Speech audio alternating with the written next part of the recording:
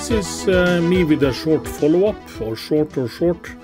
Normally these tends to get kind of long, but it's a follow-up on the dumpster find PA6225 POS computer that I had in my last video, and I did omit some information that can be useful to understand what's really going on. And as you can see here on my screen, I first go on to the low pin count bus, the LPC bus that we was speaking about earlier, and I actually found this Wikipedia page after I did the last video that in some, they come with some useful information that I did know, but I didn't find it important at the time. And this is really old technology. This is back in the Pentium, we're talking Pentium 2 area here. And this was a time when Intel was trying to get rid of the ESA bus. And the ESA bus is a really expensive thing to implement because it has all these signal lines. And it also just communicated on 8 MHz. And the LPC bus is made as an alternative to connect devices on the motherboard that should have ISA functionality, ISA address space, and so on, and that you needed for a PC back in the days. And that was things like the serial port, parallel ports, you had the floppy controller, you even though had some other means to connect other peripherals as well to this bus. Everything that was ISA, so also sound cards and other stuff, could be connected to this bus. And you also could of course have a bridge and connect an ISA bus to this kind of bus. And you can of course read a bit more in detail of this if you want, and there are some in-depth information, and some of this is linked from this article in Wikipedia. Even though much of this is not useful on new mainboards, a lot of this technology is still used on some PCs. Like you have the POS systems and other things that needs to be connected to serials or RS482 buses. This can be really useful stuff. And also when we have these kind of bugs, of course vendors are trying to move away from this kind of connectivity, and in the NASes and stuff that had this problem, this technology is really not needed as such. Of course, if you want to connect anything with serial bus and so on for SPI or something, okay, let's implement it, but otherwise you really don't need it. And in some modern motherboards, you do have a lot of this functionality coupled to the USB ports and USB hubs instead of the ISA bus. That is like things like PS2 keyboard functionality and other stuff. But this article can be a good read for anyone that wants to have a more in-depth knowledge of what this is. It's a really good explanation what this is. Although this clock 33.3 MHz, a lot of implementation has this as 25 MHz. Here they also have some graphics of how this is connected, but of course this is not for our implementation of this. But as I said, a really good read to get in-depth knowledge of this. And now let's present some other stuff that was not in my previous video. I did take a scope picture of this signal, and I will present it here. And as you can see, the signal is about 2.6 volt, but it's coupled almost all the way to the top of the signal, and that means that the bottom part of the signal does not reach a low level. And that's why I connected the resistor to ground, and most of the faults that I have found that is not Synology actually supposed to put this to ground, and in some of the Synology and some of the QNAP I've seen they use a voltage divider to have the signal more in the middle of this, but I really see no reason for this. This signal obviously needs to be clamped to ground, and I think that will do the least damage to the chip over time.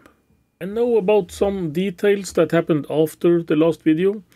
I was actually experiencing some instability with my fix, and as I desoldered what I have done, I saw here that what I have done is I've actually ripped off part of this resistor here, and this is where the signal goes into this chip over here. And I was cleaning this up, and after the cleanup I saw that I actually ripped apart some of or damped away, or at least damaged some of the pad over here. So I actually measured out this resistor here, and this actually seems to be a 0 ohm resistor. I'm not sure, but that's what I managed to measure after I have mishandled it in this way. And this is how the trace is going. So I just decided to use this solder pad over here instead, and I decided to solder this straight to the chip. And the way I handled this was that I actually soldered a wire over here, a wire over at the chip. And as you can see here, this is the wire from the chip, and this is the wire from the resistor, and both of these are connected to a resistor that finds its way to the ground connection. So that is how I managed to do this fix, and this I did with wire wrap wire and not the thick solution where I soldered the resistor straight to this pad. I really ripped this pad straight off the resistor, it seems, with the weight of this resistor legs. So this is the final fix that I did before I put everything back together. As you probably saw from the last pictures, this is not something that I filmed with my ordinary camera. I used my El Cheapo AliExpress microscope on this, and this is actually quite good when you manage to keep it about level from the surface, and it also has a light source that you have to adjust to not get the pictures overexposed. So this was what actually helped me to debug my soldering situation here. After soldering, I just put on some pieces of electrical tape just to insulate the resistor and the exposed legs of the resistor from being pushed down to the PCB when I have put the lid on. I don't think that will be a problem, but anyway, it's better to be on the safe side and insulate this. There will be no heat here, so this will last forever. And I did remember to take care of most of the wires. This is the wire for the display, the digital connection for the driving of the display. And this is the digitizer circuit for the display, the touch overlay. There was one more wire that I did forget at this time, and that will come back to bite me when I've started to get the lid back on.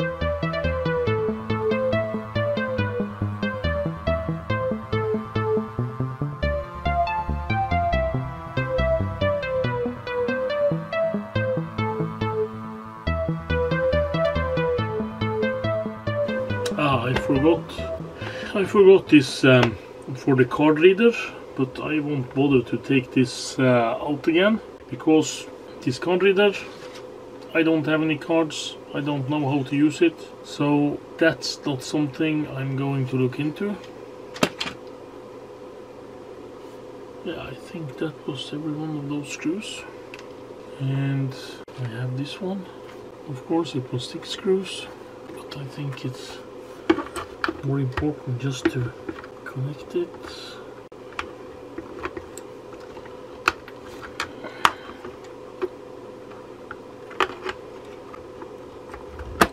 Yeah, just like so.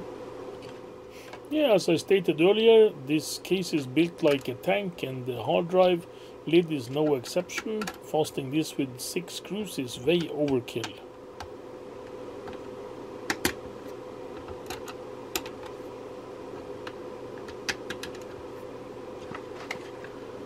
This is the bottom here.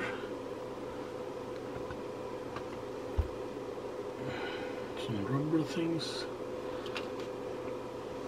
Can't be bothered. VGA.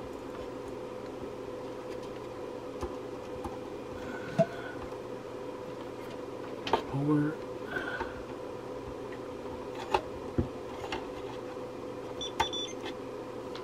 There's booting, American Megatrends on this one. It's booting Windows and it's preparing automatic repair. I will turn off every light here to make you see this on the camera, I think.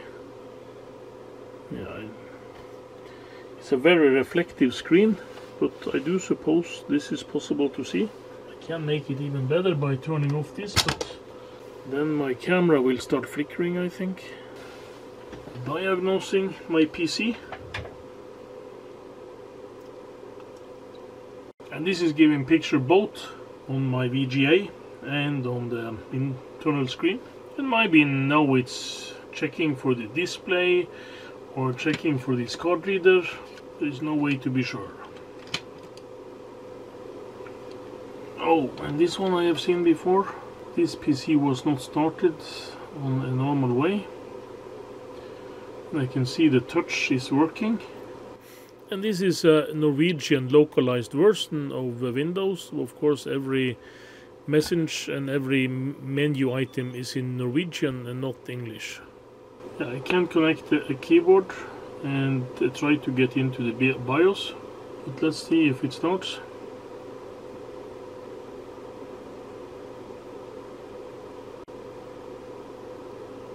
Remember, this is not fast PC. It's just a Celeron with a J900. I'm not sure, but there it has booted, and surely it has been attached to some screen, some keyboard, so that you can log into this. But I won't look into this any further. I will try to connect the keyboard and connecting this display, this one here. Oh, sorry. Just to see if things are working.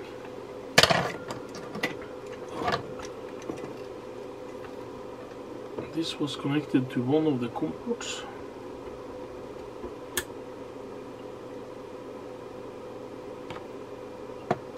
Maybe not that one.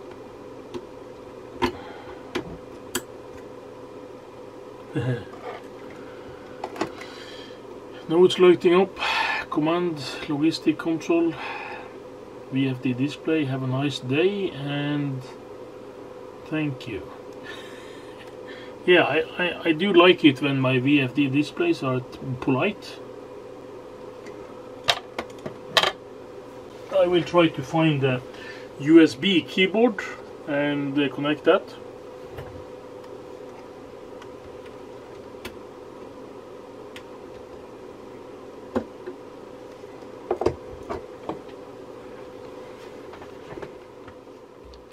And here I'm using the please subscribe marks just to hide the login information so that I don't reveal what company dumped this away.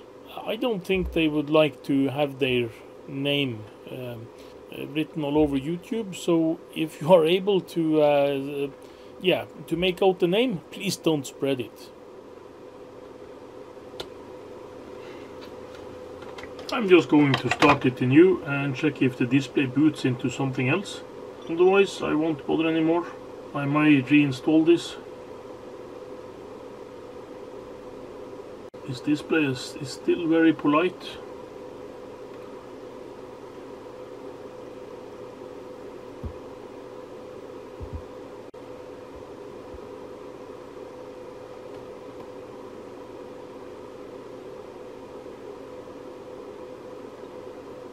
Oh, they can't access the network.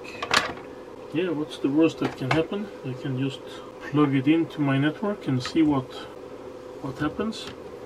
The worst thing that can happen is that I get ridden with a crypto locker or something.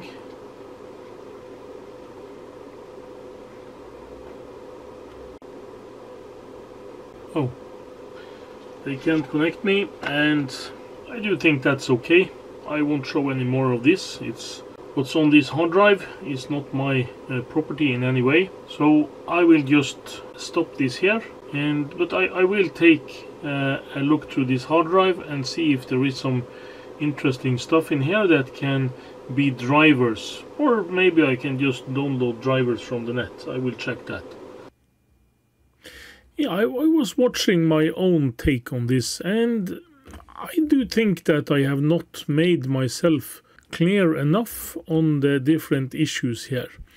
What I need to explain is that someone has sold this by a pull up and pull down resistor, and some has sold this with a pull up resistor, like in this case, and we have actually sold this with just a pull down resistor, as our signal was not reaching the low level. But as you can see, this is from another YouTuber, and here you have a signal that you have to push up. It's not reaching the high level. This is only about 0.6 volts, 0.11 volts or something, and we need to have the signal go like this to be able to reach the high level to trigger the input here. And that means that we actually have two sources of faults. And if you blindly just do this fix, you might be able to hit the right fault, even though you're not sure what you are doing, because this resistor is pulling down and this is pulling up. And this is pulling up with 100 ohms and this with 417 ohms, and both are probably good enough. And the reason that we have two different faults, you can see here, this is a totem pole. That is the normal output of a MOS circuit. And it consists of one P channel and one N channel CMOS.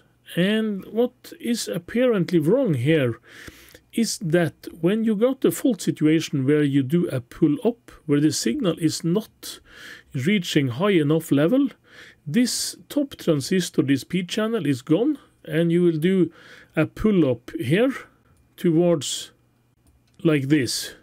And if you do have the fault here on the N channel, you will do a pull down like this towards ground. So I do think both are right, but we need to know what we are doing here. And a signal that is not reaching the bottom, you have to pull down, and a signal that's not reaching the top, you have to pull up. So hopefully this makes everything much clearer, and this is what I tried to explain in the beginning of the video. Otherwise, thanks for watching.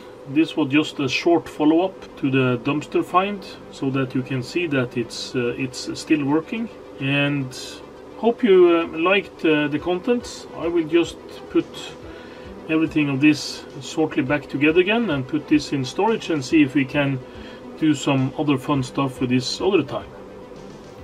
So again, thanks for watching, and see you again in my next episode.